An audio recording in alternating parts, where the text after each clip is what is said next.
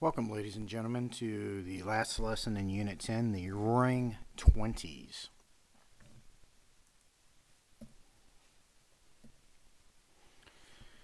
So, what we're ended up talking about today in the last lesson in the Roaring Twenties, and what were the causes and effects of changes in South Carolina and our nation in the 1920s.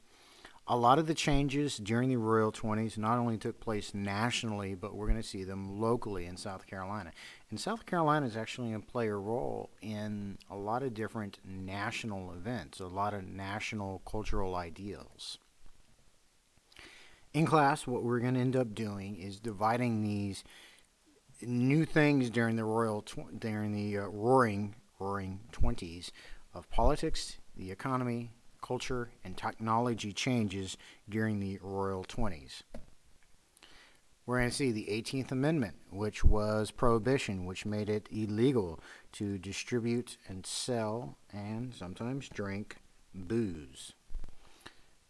As we see here, moonshiners. We know that moonshiners would play a major role in the cultural viewpoint of South Carolina, as well as later on the creation of NASCAR. Bootleggers here seeing busted with all their booze. We also see the 19th Amendment, which provided women with the right to vote. We call these ladies here who are fighting for the right to vote the suffragettes.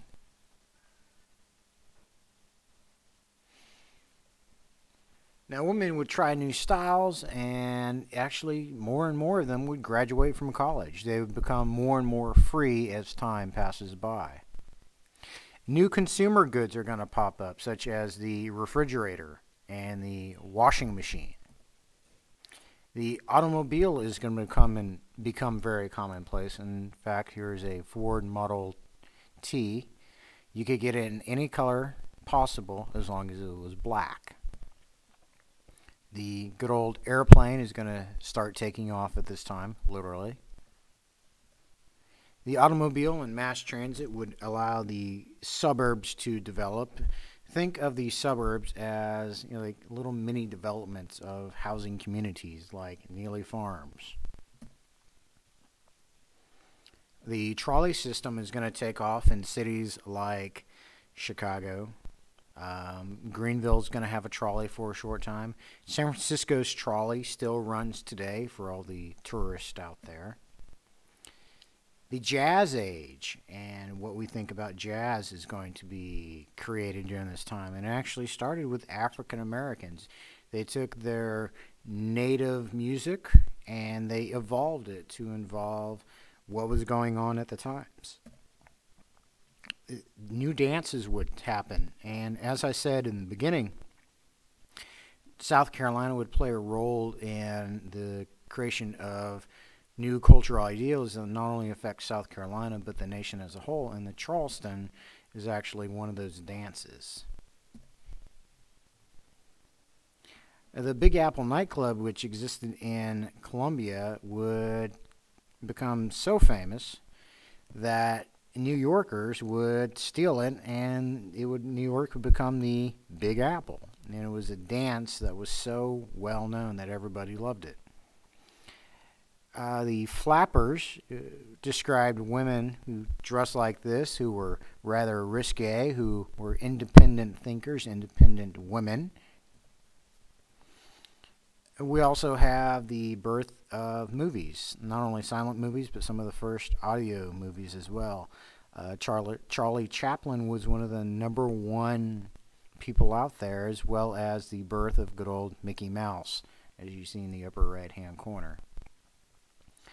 Listening to the radio became the number one form of entertainment at home. Now families were all huddled up around the radio, listening to the news of what was going on, as well as radio shows. Like we think of TV shows now, just think of it like a radio show where you had to sit and listen and really think. We also see the Southern literary renaissance, where Southern literary authors are going to write about what the South is really like, because for the longest time a lot of people viewed South Carolina as a cultural wasteland. People like Julia Perkins and DeBow Hayward would create such great works that they'd actually end up being adopted into operas such as Porgy and Bess. However, it wasn't all good times. We had the Red Summer of 1919, which involved quite a few race riots between whites and blacks. It was not the most peaceful times between the races. We also see the resurgence after World War I of the KKK. The KKK was anti-black, anti-immigrant, anti-Catholic, anti-Jew. And it was such a strong organization that it actually became a national organization. During this time period of the 1920s is when we see the KKK at its strongest levels in history. Ever since then, it's been kind of like a roller coaster up and down, but this was the strongest that it had ever been, as we see a march on Washington, D.C.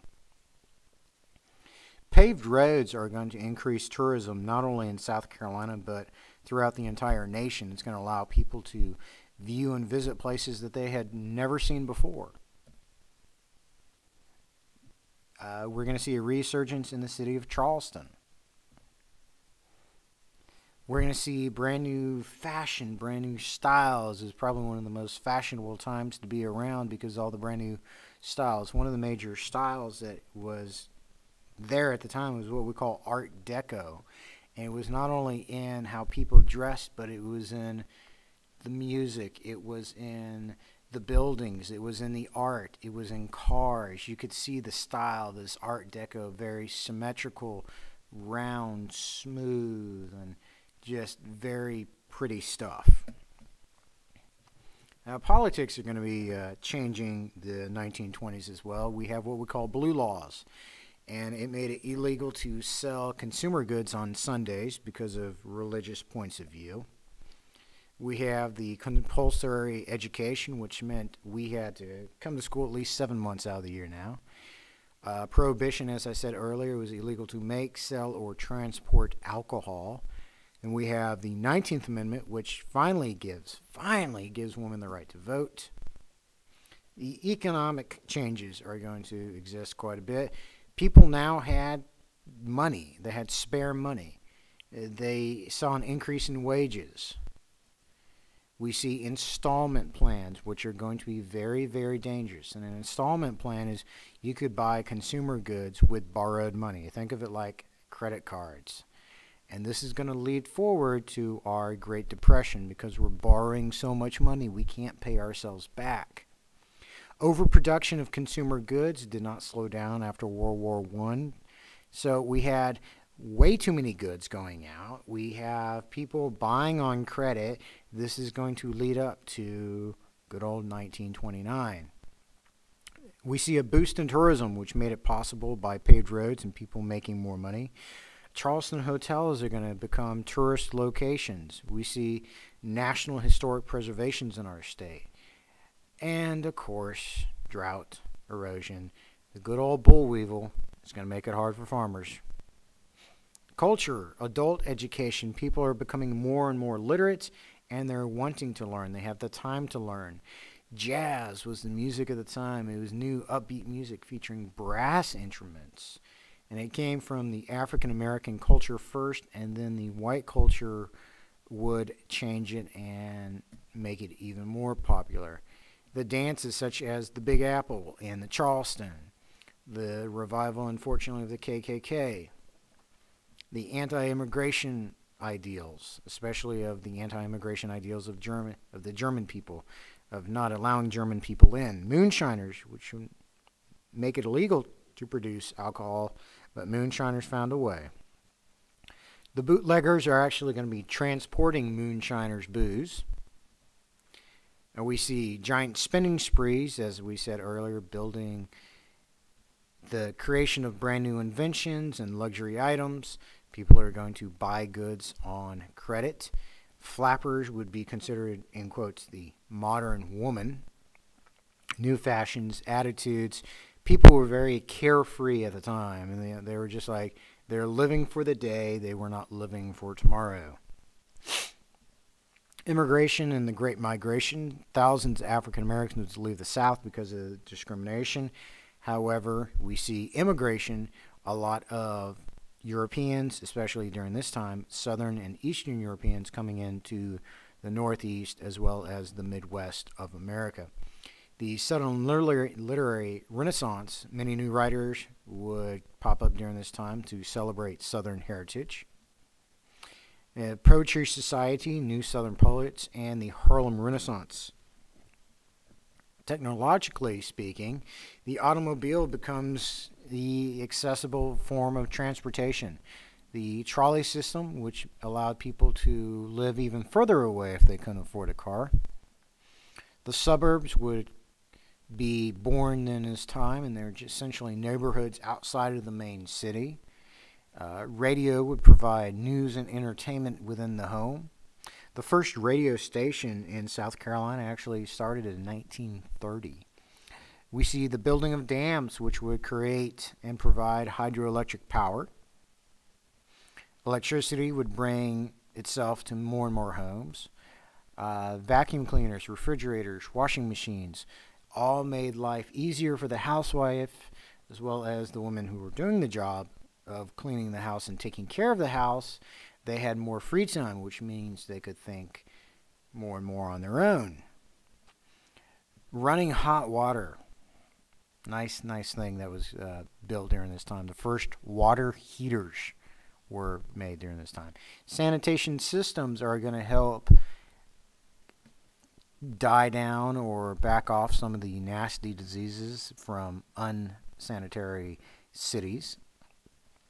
Movies were a form of cheap entertainment. We see the growth of Hollywood, or back then it was called Hollywood Land.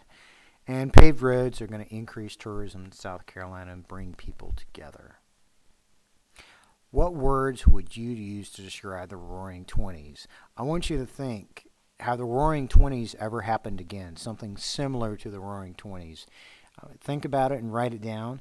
And remember, go back, watch the video again, and think about to yourself, what are the major points in each one of those four categories, and what questions do you have? Make sure to write it all down and come prepared tomorrow with that information to discuss.